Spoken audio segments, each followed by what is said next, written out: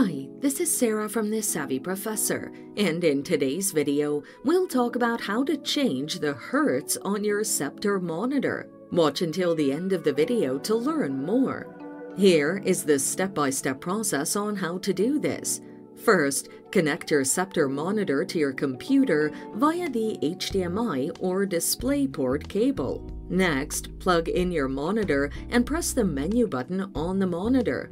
Navigate to the display menu using the arrow keys. Select the resolution option and choose your preferred refresh rate. Save the changes by pressing the menu button, and once done, go to your computer's settings app and select System. Go to the display option and click the Advanced Display Settings link. Click the Display Adapter Properties link and tap the Monitor tab. Finally, choose your preferred refresh rate, then save these changes. If you can't change your monitor's refresh rate, check the cables to ensure they're not damaged or incompatible with the refresh rate. Also, check your monitor's guide for more information. Furthermore, ensure you're running the latest version of your computer's graphic drivers.